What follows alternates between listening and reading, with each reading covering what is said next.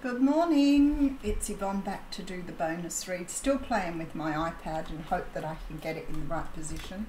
I feel like I've been doing that for so many years now, it seems a bit crazy that I'm still fiddling with the camera.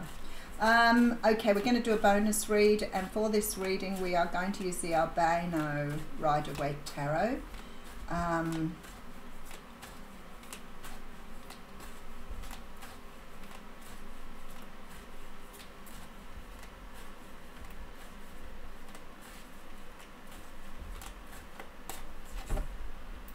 Alright, oh, nice split spirit. It's funny, somebody said something about shuffling the cards yesterday, and sometimes that I find that hard to understand, that, you know, if you're going to watch tarot readings, you have to trust that the person on the other side is giving them messages that they receive.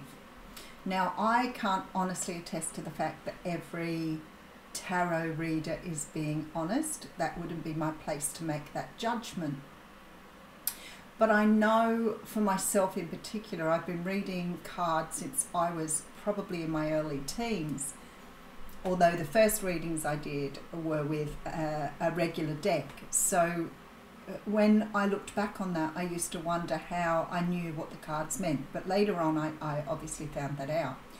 I got my first tarot deck, I think I might have been around about the age of 20. I remember going for tarot readings like probably 18, 19 at the local fair.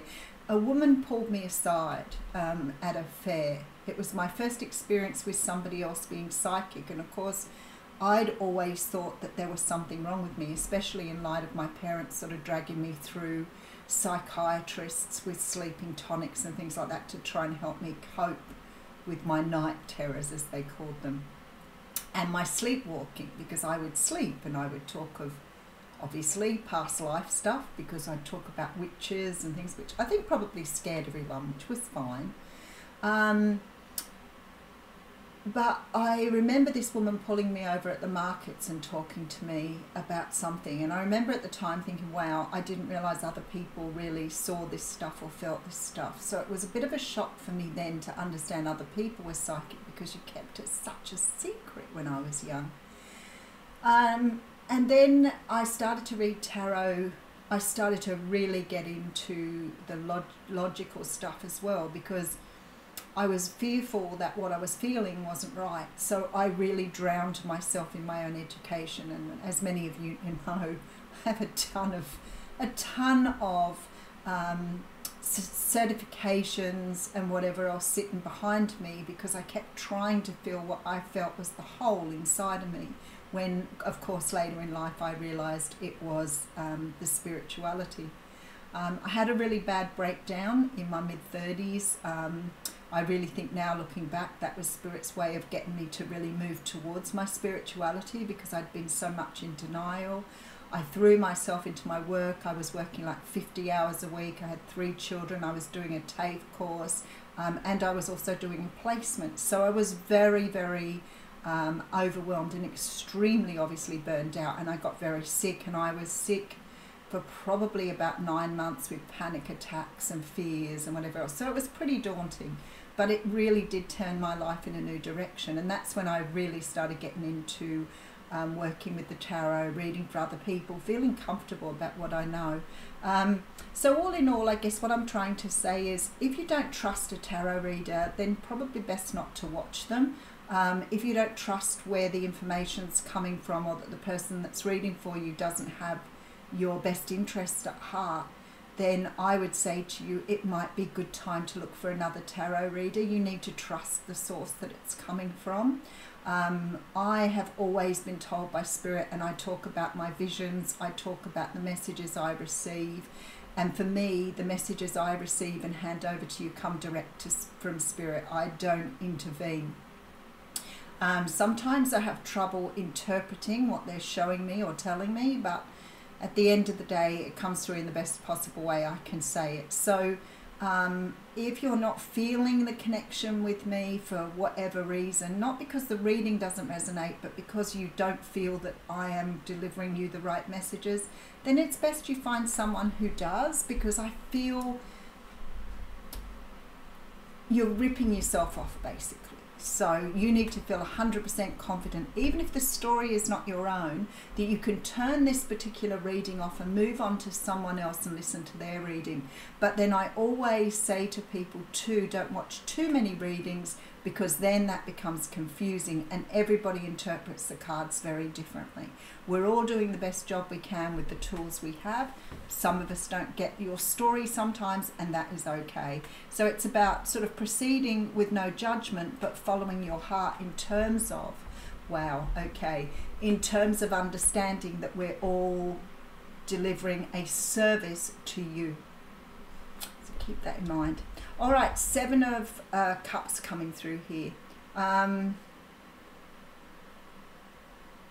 Actually, just adding to that, remember a lot of the readers on here don't even do personal readings. They are completely gifting you with the messages they bring forward. They do not ask. This is all free service.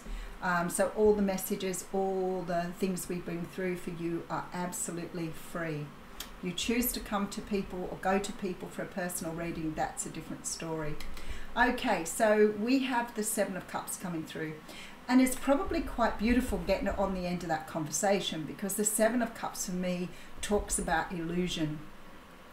It can talk about, you know, dreams. It can talk about the ideas we have. It can talk about offers that we get that can be quite confusing because we're bringing a lot of our own stuff with us. And lately, with the messages I've been getting, a lot more understanding of what Spirit is talking about in regard to illusion.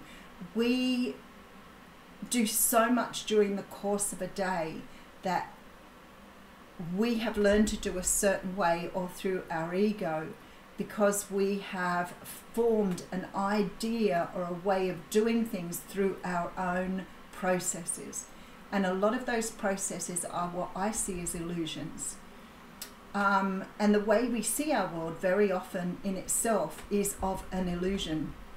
We see things a certain way, we judge things a certain way, whether we like it or not, because of the way we've either been raised or the way we see our world. So for example, if you've had an extremely religious upbringing, everything may relate back to your religion. You can't do this because of this, you can't do this because of that. It's all what you've made up in your own mind, and that can be very confusing sometimes. Whether that's because you're trying to make a choice, like this guy here. Funny enough, I always see him as the magician, so that would give you a bit of a thinking place right there. But this is what the card represents. It represents confusion, illusion, delusion, dreams, all of those things, but making the right choices as well. All right, so we have the 9 of Pentacles coming through here. So the 9 of Pentacles is a card that talks about a person who is very independent, very self-sufficient, has everything they need at hand. This is a person who has made their way to where they are, and they've nearly completed the cycle of Pentacles. They have 1 pentacle to go, and then they have complete and utter happiness with the 10 of Pentacles, especially in regard to their material life. But beautiful energy coming through with this one this morning. All right, so we have the Chariot coming through. So what I'm feeling here is there seems to be this energy of you seeing through some sort of illusion here. And I feel that you've probably got yourself to a place with that 9 of Pentacles where you're feeling very solid and stable, but something you've been seeing a certain way for a while may be holding you back from proceeding or moving forward on your journey. The Chariot card does talk about forward movement, and everybody calls it a rapid card, but as you can see in this card, you can't move your chariot forward unless you have the sphinxes on this particular card moving in the same direction. And on the Chariot, it always implies they're going in opposite directions, which also can make this look like there is a choice that needs to be made before moving forward. And I feel like here the choice is coming from a place which is really solid, because you've worked really hard to land where you are with that 9 of Pentacles. So there's a choice being made here around something that was an illusion.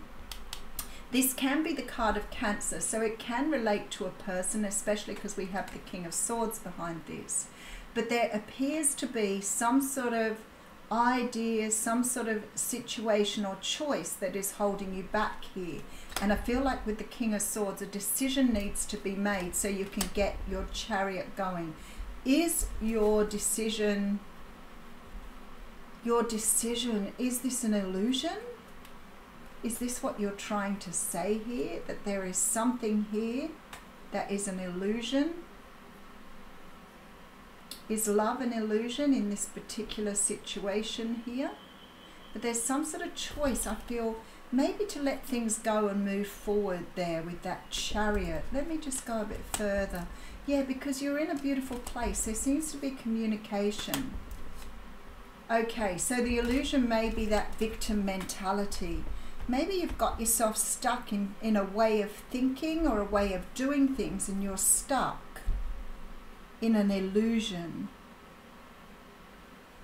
Let's see where we're going with this. Very interesting energy. Okay, so there is a brand new start here. Is someone offering you a brand new start in regards to love with the Ace of Cups? But you're not trusting, or you're not accepting that because you feel that it's not real. Oh, that's poetry at its best. Because there's a real strong energy here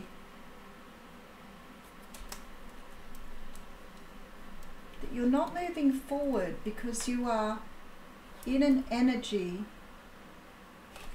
Okay, let's get further into the reading.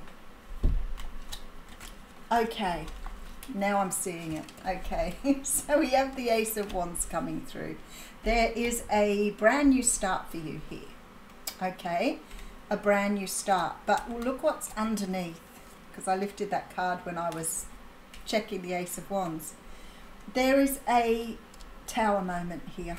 I feel like this is an epiphany, a wake up, some sort of energy here of realization, breaking yourself out of the illusion for a new start.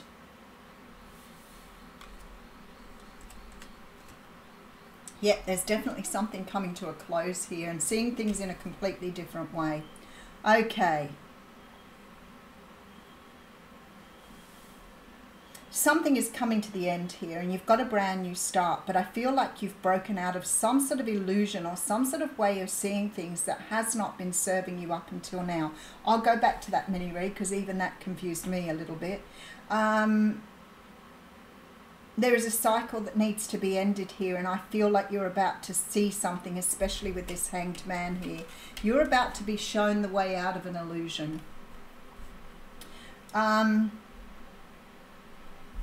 It could be breaking free of some sort of shackles that you've had. It's breaking free of something here and finishing out a cycle. Let me just, oh wow, we have 3 aces in this reading. So what is the ace that's missing? We have the Justice card. My goodness, something is about to be shown to you here. I feel like you've got somebody showing you something. This King of Wands coming through. What is the illusion though? Someone's opening you up to something here that you've not seen before. We have the Ace of Swords and the Justice card here. In fact, we have so many potent cards here. I have 3 major arcana, 2 aces, and a person. This could be a Leo, Sag, or Aries. We do have Libra being represented here. But the Sword of Truth is being held in her hand. There is some sort of truth that is being shown to you here. Something here that you were not seeing before, because you've had yourself in some sort of illusion, or maybe you've been confused by something that's happened because you've been seeing it in the wrong way. All right, so we have the Empress coming through with the Strength card and the Sun. Wow, when I say potent reading, I really mean potent reading here. So you have 6 major arcana with 2 aces and a signifier. So only 1 minor arcana, 1 card beyond the 2 aces. Okay, so the way I see it here, now I'm going to do the mini read again. because I feel like I might get more this time round. Okay, so the universe is trying to free you from some sort of illusion here. They're trying to show you how to see something in a different way. But I feel like it's coming through someone with the King of Wands there. So it's like the illusion is being broken by a person who's being encouraged by the universe to step forward. I feel like here that you may have done a lot of work on yourself, but perhaps you're still not seeing something that you are seeing a certain way that isn't the way you're seeing it, if that makes sense. All right, so I have you holding yourself up from moving forward. You're still stuck here, and a truth needs to be spoken in regards to love here. Now, there sort of seems to be this energy that something is coming into being through divine timing, some sort of communication coming through. And I feel like it's had you tied in a bind. Have you been stuck in some sort of way of thinking here? Have you been stuck in the energy of hurt and pain rather than seeing something for actually what it was? So have you been suffering in your pain for a long time when it was unnecessary, because you've been seeing something from a negative point or a negative viewpoint? So it's like you've been locked into a way of thinking or a way of seeing your world that is not actually real, but it's the way you've been seeing it because you've been looking at it through some sort of negative lens or some sort of negative viewpoint. Because I feel like here we have 3 aces. The only ace that's missing here is the Ace of Pentacles. So there's something that you are about to be opened up to. Your eyes are about to be opened up here to the true beauty of who you are. But for some reason, you haven't been seeing yourself as worthy or as worthy of... 9 of Cups just flew out at me then. Some sort of wish is coming true for you here. But what have you been doing? Have you been drowning yourself in your own negativity, thinking that it wasn't true, it was only a dream, it was an illusion? I feel that you've been trapped in this energy and unable to move forward because you've been believing somehow something wasn't real. And the universe is about to open something up, shine light on it, in order for you to have brand new starts here. Some sort of truth is coming forward. Quite possibly there's Leo energy, Libra energy very, very strongly. This is all Leo. But I'm wondering if the Leo is signifying the energy behind this declaration or this information that's going to help you see something in a very different way. Knight of Wands, the Hierophant, wow, Page of Cups. You're getting a marriage proposal here. Look at this. Perhaps you've been thinking that somebody didn't feel the same way. Maybe you have yourself convinced this person couldn't see your value. Maybe you have felt sort of shoved aside. There is something here that you have been seeing. I wonder with that illusion whether you're seeing yourself as being either damaged or not worthy of something, and somebody's about to come forward here to show you that you most definitely are worthy. That's beautiful energy. There's some sort of proposal coming through here. It's coming through. Whoever this is coming towards you has strong Leo energy. Now, if this isn't a Leo person, this person is carrying every one of those determined, passionate, forward-thinking energies with this Leo energy.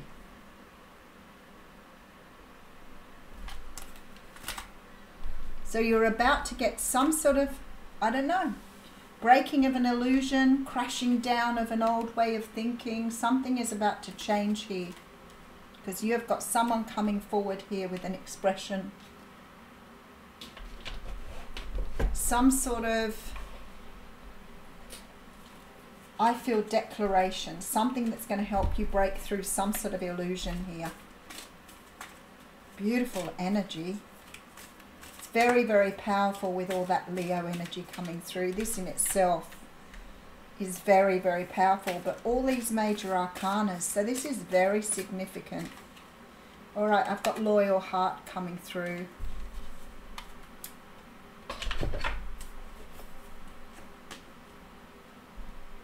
feel like for some of you, something very powerful is about to hit you here.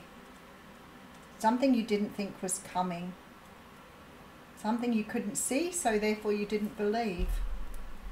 This is about fidelity, loyalty, and devotion. Evidence of loyalty will appear in your life. Others will prove they are faithful to you, and they will in turn commit fully to them. There is a sure and abiding certainty in your heart. Know that Spirit is always loyal to you, no matter the outer circumstances in your life. Trust and have faith, for you are eternally loved, always divinely protected, and divinely guided. Can I read the relationship message here? Your partnerships, friendships, and romantic relationships all have many qualities in common right now. Honest devotion, faithfulness, and a loyal heart are being shown to you. Are you loyal in return? Now is the time for heartfelt commitments and trusting in divine protection. Something big is coming here. I feel so much love for you all. I hope it's everyone's reading. See ya. Thanks.